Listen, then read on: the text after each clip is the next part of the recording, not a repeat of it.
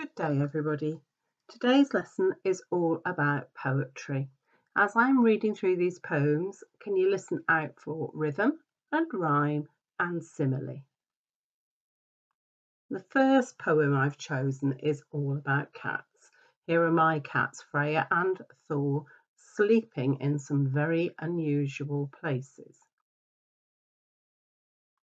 And the poem I've chosen is Cats by Eleanor Farjeon.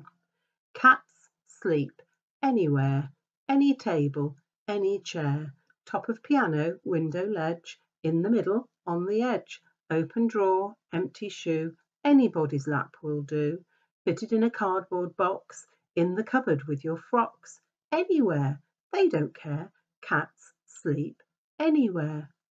The word frocks is another word for dresses. Can you spot the rhyme in that poem? Can you hear the rhythm as I am reading it? The next poem is The Eagle, written by Alfred Lord Tennyson. In the photograph, you can see the eagle diving down towards the sea with his claws outstretched. I wonder what he is about to catch. He clasps the crag with crooked hands, close to the sun in lonely lands, ringed with the azure world he stands. The wrinkled sea beneath him crawls, he watches from his mountain walls, and like a thunderbolt he falls. I wonder if you can hear the rhyme in that poem. This poem was brought to mind by the longest day, which was on Saturday.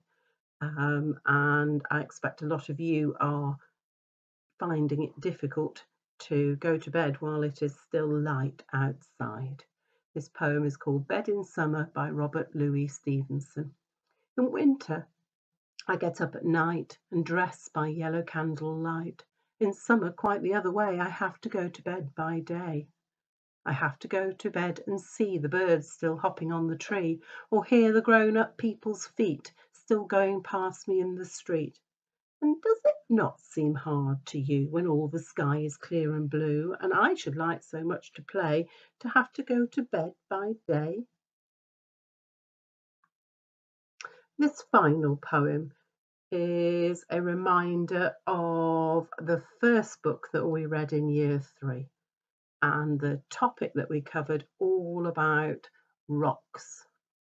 And this is one of those poems that we read, which includes a lot of the stones that we looked and thought about.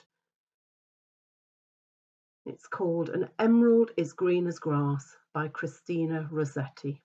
An emerald is as green as grass, a ruby red as blood, a sapphire shines as blue as heaven, a flint lies in the mud. A diamond is a brilliant stone to catch the world's desire. An opal holds a fiery spark, but a flint holds fire. Remember when we were learning poetry by heart? Try reading these poems aloud. Try to learn and recite poetry. I've copied here the web address for Poetry by Heart. Perhaps you would like to revisit that site and find a poem that you would like to learn. Or perhaps you'd like to try writing your own poem about an animal. Here's one I've had a go at. Rabbits hop anywhere, any meadow, any lawn, eating carrots, eating hay, twitching their ears all through the day.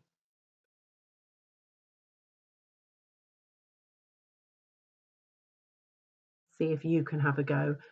See if you can include some rhyme and rhythm when you're writing your poem. Thank you, everybody, and goodbye.